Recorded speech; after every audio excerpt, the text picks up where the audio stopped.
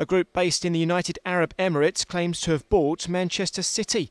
The Abu Dhabi United Group for Development and Investment say they've bought Thaksin Shinawatra's share of the club. It isn't clear if the takeover's sudden or if the playing and coaching staff knew a deal was imminent. City spent heavily in the summer attracting manager Mark Hughes from Blackburn Rovers and signing several high-profile players, including the Brazil international Joe, Sean Wright-Phillips and Vincent Kompany. They also appointed Gary Cook as executive chairman, but recent reports suggested Shinawatra had to borrow £2 million from his predecessor John Wardle to pay the wage bill.